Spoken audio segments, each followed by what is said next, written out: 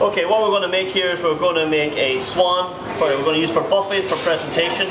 I have pre-folded a piece of tin foil. I've also put a center crease down the middle of my napkin. A starched napkin is obviously better for a better end product. So what I'm going to do is I'm going to fold in now, like that, to my point. A little bit like making an airplane. That's the way I describe it. Same amount of folds, same process. Fold again, to a point.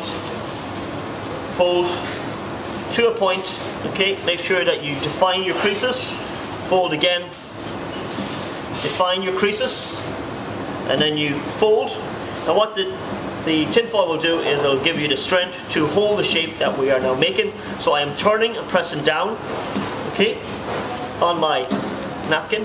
Fold, fold, fold, and bang.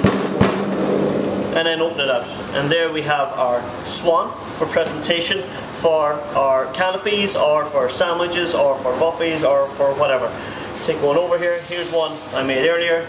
And as you can see there, we have our swan there for presentation.